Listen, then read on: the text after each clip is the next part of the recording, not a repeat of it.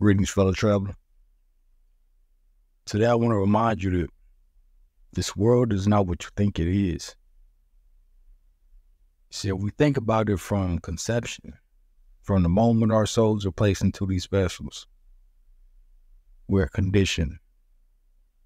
No matter what environment, no matter internally or external, we're conditioned. So if we know that we're conditioned, meaning we're given or provided perspectives and examples of perspectives that place us in a certain frame of thought, we know that as a fact. It's part of the whole experience. So if we know that, as we evolve along our journey, we can find different perspectives. We can find different ways of approaching this thing we call life. And in doing so, you allow yourself to let in newer perspectives and release the old. Prime example would be your work life versus your family life versus your social life versus your spiritual life. They're all going along this journey, but it's seeing your journey in different views, different perspectives, different angles. So whereas we may hold on to ideas that we learn from our family, that might not serve us in our work life. Spiritually, it might hinder us, but it might help us in our social life. And that can be seen in any different perspective. It doesn't matter. So some of the things that we do for ourselves spiritually to enriching us along our way, it might deem us to be labeled or seen in a seemingly negative light when it comes to other areas of life. And that's fine. It's absolutely fine. I'm not here to judge or criticize. I care less. Because just as I have my journey, you have yours. The goal is to remind myself and each one of us that we have options. We can always change the way we see things. A prime example for myself would be learning more about the financial world. That's whether you look at it from a conspiracy theorist lens, where you look at it from, hey, these are numbers, this is all it's about is numbers.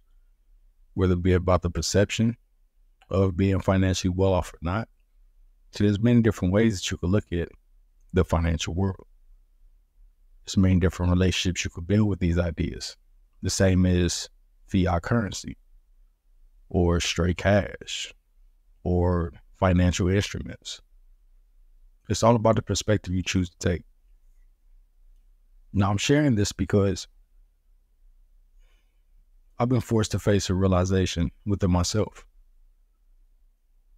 of understanding that I gave many things outside of me value, when truthfully, the only thing that gives those things values is myself, my perception. That's it. It's the same for any and everybody. Whatever we deem to be worthy is worthy in our eyes. That's everybody's choice. That's absolutely fine. It's not about my choice is better than yours or vice versa. Nah. What you choose for you is none of my business. It's what you choose for you, just as what I choose for me.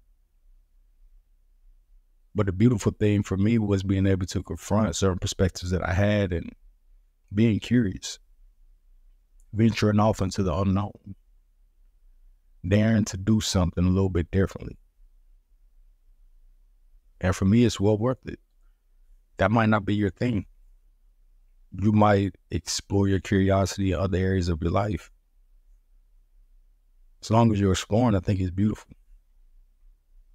It's when we stop exploring that I believe we become hardened in our ways. We don't want to change. And when we don't want to change, the world doesn't change. It can't, because the way we see it doesn't change.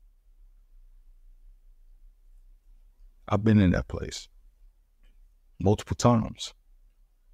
I ain't like it. Just be honest, I didn't like it. Now, when I was in it, I didn't realize I didn't like it. I was just in a dark place. That's not to say it won't happen again. I mean, it's all part of this mission, right? So even as I go about my way, go about my journey, and I learn these new things, I allow myself to form different perspectives. And in doing so and shining that light in different areas of my life, it allowed me to appreciate more the value that I have within myself. I share this because I hope the same for you. I hope whatever area in your journey that you're venturing off to and through, I hope it's providing you an extra sense of value for who you truly are, for the choices that you do and don't make, for the outcome that you have or don't have.